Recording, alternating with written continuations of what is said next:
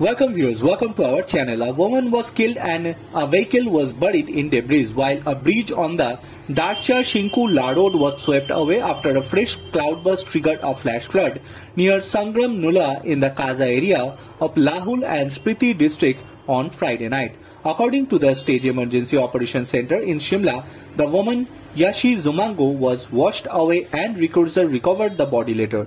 There was no passenger in the vehicle that was buried.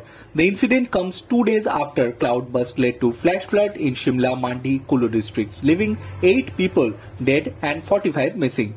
The Border Roads Organization is working restore traffic on the Darcha Shinku road, the Lahaul Spiti district disaster management authority said, adding that the bridge of 16 km from Darcha on the Darcha Shinku road has been damaged due to the cloudburst, causing the closure of the road.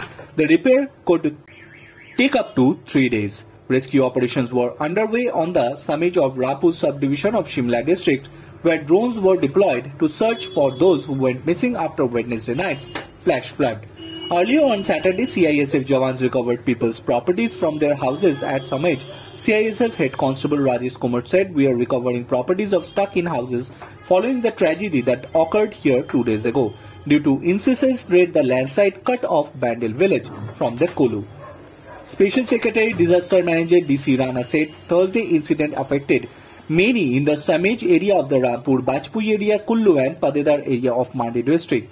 These 3 places were epicenter of the cloudburst. On Thursday, 53 people were missing. On Friday, 6 bodies were recovered, but 45 people are still missing. Bureau Report.